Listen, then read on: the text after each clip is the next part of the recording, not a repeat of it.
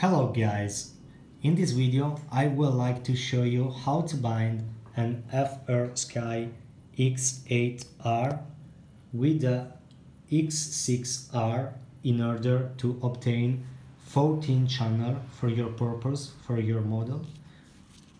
Or you can easily also obtain 16 channel binding two of these X8R receiver.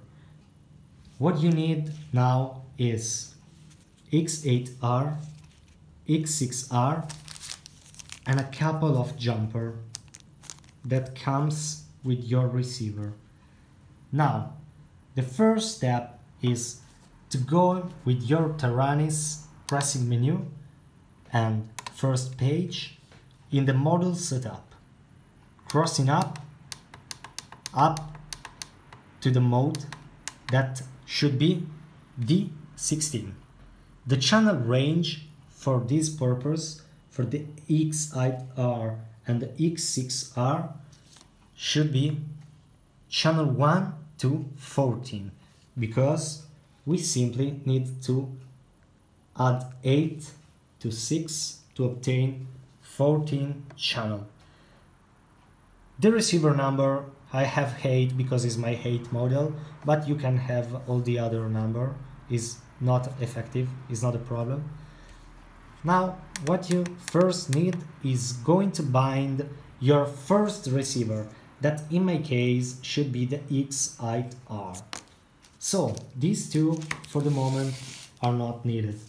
I just need the X8R without any jumper.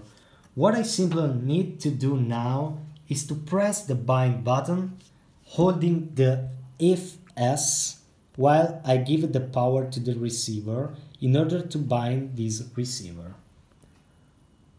Alright, here now I have a battery, the receiver, this for holding the Fs button. Now what I press is bind. Alright, receiver is beeping, radio is beeping, sorry. Power to the receiver. As you can see, the blinking red and green seems that the receiver is now connected. Press bind to exit to the binding procedure.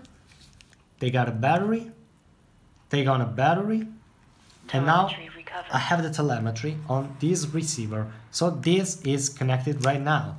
As you can see, I can take a servo and putting in the channel number 2. Alright, and using the Hilarion, now I have the Hilarion function and all the other for elevator, radar, gear and other things like that. Second step, now I gotta go to bind this X6R receiver. Alright, so second step, X8R receiver is already bind.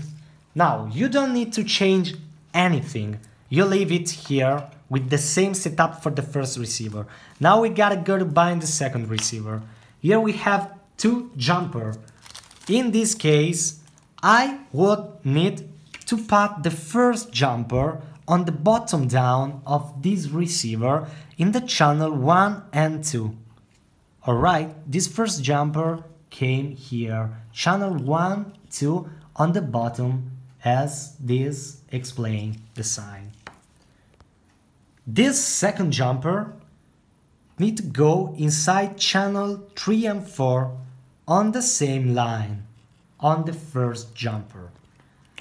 Now I have everything ready to bind the second receiver. What I simply need to do is to press the bind button, holding Fs button, and insert the power inside the receiver. Alright, it's blinking. Red and green, and the second receiver is ready. Now I put it out the two jumper that I don't need more, and I power on this receiver, and as you can see, if I put the same servo on the second channel and I use Hilarion do not work, so we do not copy this memory to this receiver. We have other 6 channels available, and in this case I put just for you, for an example, the rudder. Alright, so if you see here in the second receiver I have the rudder. Hope it can help you guys, because I have so many problems looking at some tutorial, and I am sure that this tutorial will really help you with this purpose.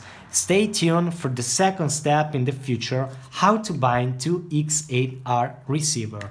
Thank you and enjoy my channel.